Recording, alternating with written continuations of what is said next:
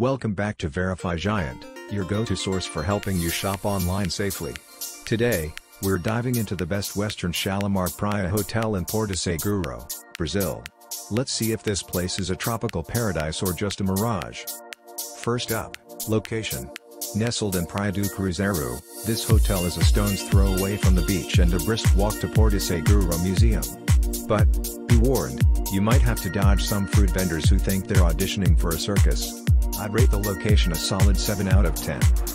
Now, let's talk rooms. Some guests rave about the spaciousness, while others claim they felt like sardines in a can.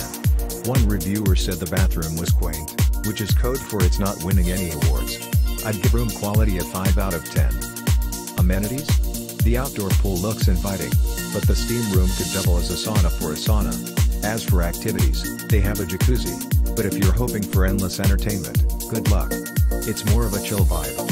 Score, 6 out of 10. Food and dining?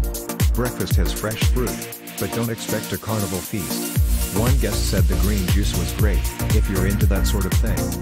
Food gets a 6 out of 10, just like my dinner skill level, mediocre at best. Staff friendliness seems to be a mixed bag.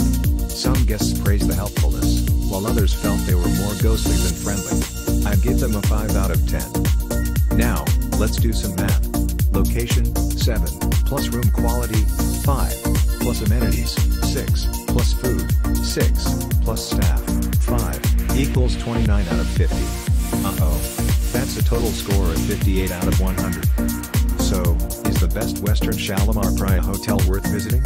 I'd say it's not worth it unless you're dying for a mediocre tropical getaway. Save your cash for a better option.